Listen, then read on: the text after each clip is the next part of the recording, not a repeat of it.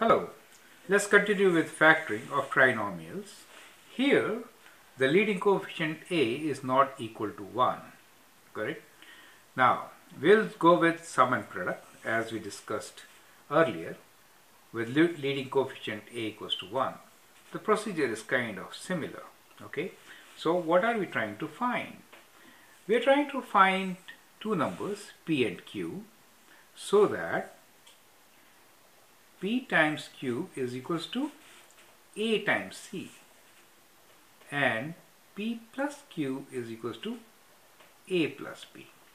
So once we get those two numbers p and q, then we can split the center term bx, b with the value of p plus q, right? Then we'll have four terms.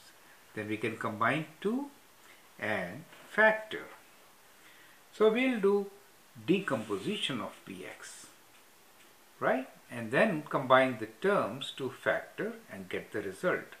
I'll show you the procedure, how to do it with these examples.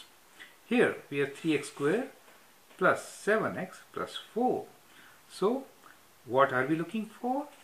We are looking for two numbers whose product is 4 times 3, that is 12. Okay, so product of, so I should write p times q equals to 12 and their sum should be 7, that is p plus q equals to 7. So product of p times q equals to 12 and sum of 7.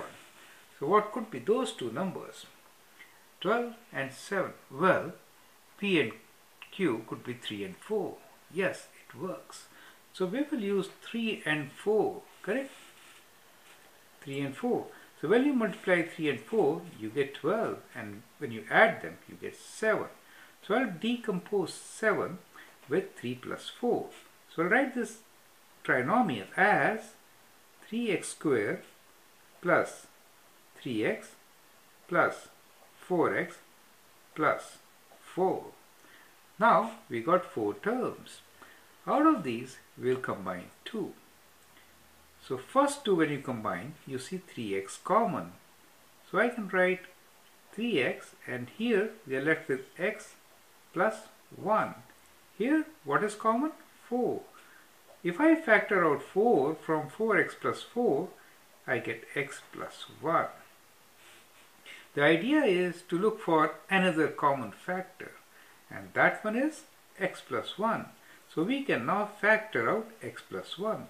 So if you factor out x plus 1, you are left with 3x from the first term and 4 from the second term. So that is the final answer. We have written the trinomial in the sum form as product of two terms, x plus 1 and 3x plus 4. That's the answer, correct? Let's get into the next one. 5x squared minus 8x plus 3. So what we need to do? Product of two numbers should be how much? 5 times 3, 15. And what should be their sum? That means p plus q equals to minus 8. So you got a product which is positive and sum which is negative. That means product can be positive when both terms, numbers, are of same sign. Correct? Well, in this case, because the sum is negative, the numbers are negative. So the two numbers which could work for us are 5 and 3, right? 5 and 3, both with negative sign. So if I have negative 5 times negative 3, I get plus 15. And if I add negative 5 and negative 3, I get minus 8. So we will follow the same process. 5x squared minus, this time decompose, minus 8x with minus 5 and minus 3. Minus 5x minus 3x plus 3, right? This gives us the center term. We'll combine these two and factor out something common, which is 5x for us. So 5x, I'm left with x minus 1. Here, minus 3. If I take minus outside, I have to change signs. Minus x becomes x, and this plus becomes minus 1, correct? 3, you get the same factor, x minus 1. Let's factor that out. And you're left with 5x from the first term and minus 3 from the second. So that's how you factor your trinomial. Correct? So follow the same procedure and do the rest. Continue with this. So here, what should be the product? Product should be 8 times 9, 72. So what you're looking for?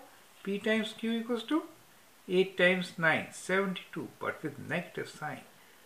And P plus Q should be how much? Plus 14. Here, because the product is negative, that means the two numbers are of opposite sign. And the sum is positive. So bigger number is positive. Do you get it? Bigger number has to be positive. So look for two numbers whose product is minus 72 and their sum is 14. So try to do it yourself.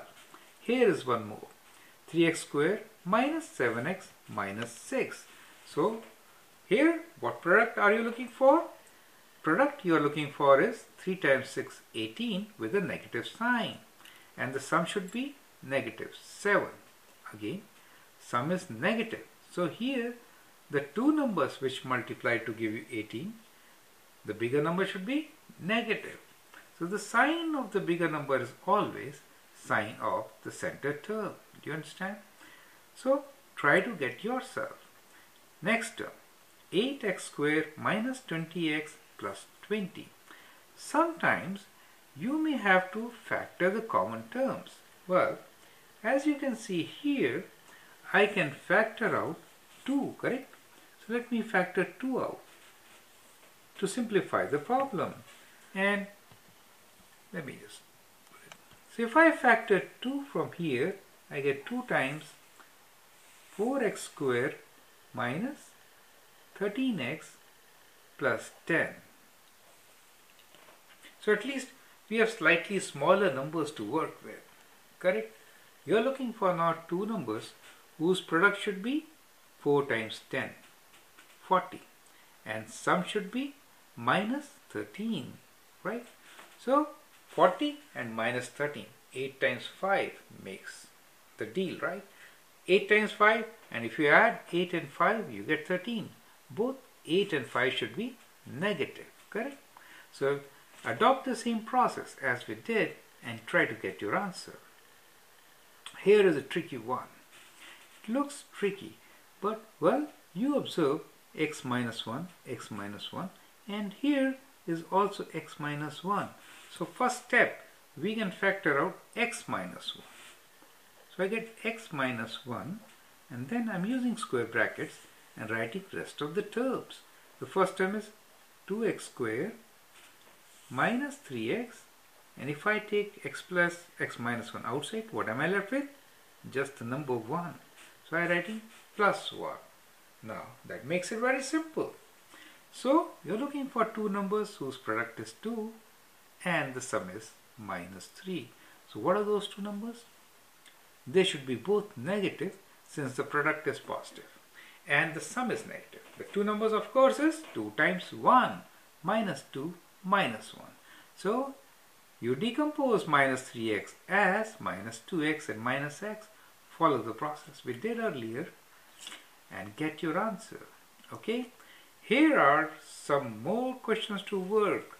So this tutorial sheet is full of problems, and I hope by the end of this time, when you finish this, you will be an expert on finding or factoring the trinomials. Okay? We do have some binomial here, 4x squared minus 9. You can use difference of squares method also here, correct? But if you need to apply trinomial formula, you can do it. Here, what should be the product of P and Q? Okay, P times Q in this case should be 4 times 9, 36, but with a negative sign. And what should be P plus Q? Well, we don't have anything in the center. P plus Q is 0, correct? So, the two numbers which will satisfy our condition is plus and minus 6. when you multiply plus 6 with minus 6, you get minus 36. And when you add them, you get 0. So use those terms in between. Think it is 4x squared plus 0x minus 9. And decompose 0x with plus 6x minus 6s. You should get your answer. Okay? Try these out. If there is a difficulty, then write your comments and I'll be there to help you out. I hope you sail through perfectly. Great. Thanks.